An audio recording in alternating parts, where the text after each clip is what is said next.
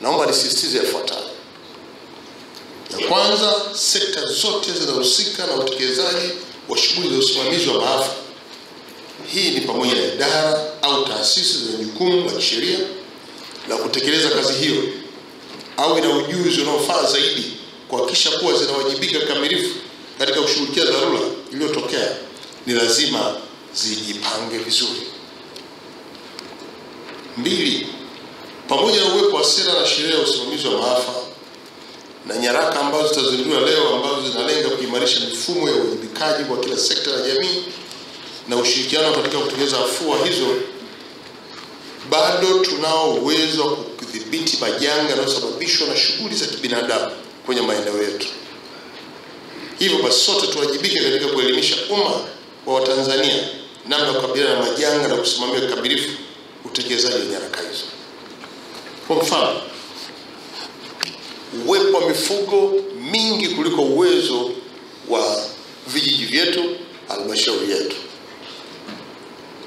Mwisho, wanaharibu mazingira, wanasababisha ukame. Ukame utaondoa mvua na wananchi hawezi kupata maji, tayari maafa. Sasa kama tujafika huko kukosa maji, ni muhimu sasa taasisi, idara ambazo zinawajibika kudhibiti maafa zikachukua hatua mapema kabla ya majanga haya yajitokeza.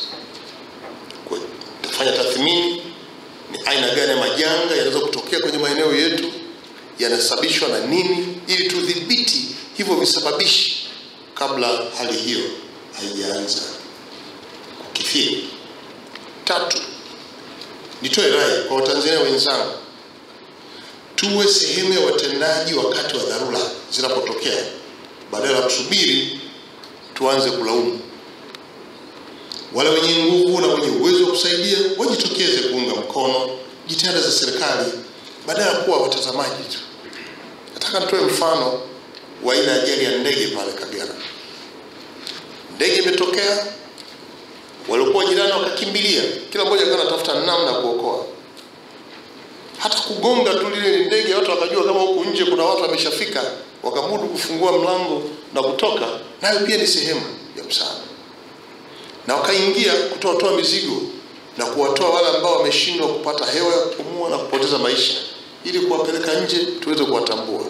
Ni kazi iliyofanywa na wale walioko pale jirani. Lakini pia tukaanza kupata msaada na makampuni ya ujenzi kuleta makatapila kujaribu kuivuta ndege. Wakaleta mawinchi makubwa kuinyanyua ndege. Na raia wengi walikuja pale kusaidia kuhifadhi miili. Haya ndio mambo ambayo tunataka tuone. Watanzania wenzangu, tuwe sehemu ya uokozi kwenye pale popote ambako panatokea maafa. Niwahakikishie kuwa sehemu ya awamu ya 6 kwa upande wake itaendelea kuimarisha mbinu na mikakati ya makusudi ya udhibiti wa athari zinazotokana na maafa, pamoja na usimamizi wa utekelezaji wa sera, sheria na mikakati ya usimamizi wa maafa nchini kote. On behalf of the United Nations, I would like to express our appreciation for the government's proactive initiative in developing these critical frameworks. It demonstrates a strong commitment to investing in systems for preparedness, mitigation, and response that will be essential for adapting to climate change and managing the impact of health crisis. In addition, we believe that the development of these frameworks will help to ensure that the most vulnerable population protected from the impacts of disasters. These investments will also be essential for maintaining development gains and the long-term economic growth trajectory of the country. Honorable guests of honor, ladies and gentlemen, we acknowledge the need for the United Nations and its partners to work together to support national efforts and prioritize actions for strengthening national systems for emergency preparedness and response. The scale of this challenge requires a recognition of shared responsibility, Collaboration among all stakeholders will be necessary for pooling resources and expertise to assist the government in achieving its objectives.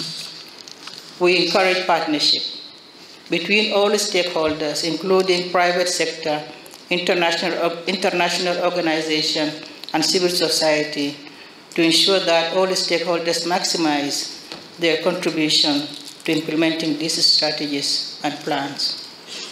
Ladies and gentlemen, in collaboration with other partners, the United Nations and its partners recently concluded a joint analysis with government counterparts in mainland and Zanzibar under the Capacity for Disaster Reduction Initiative, in short, CADRI.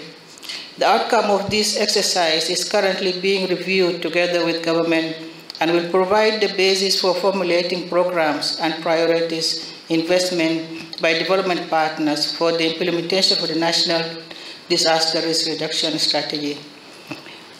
We look forward to further engagement on this initiative over the coming month.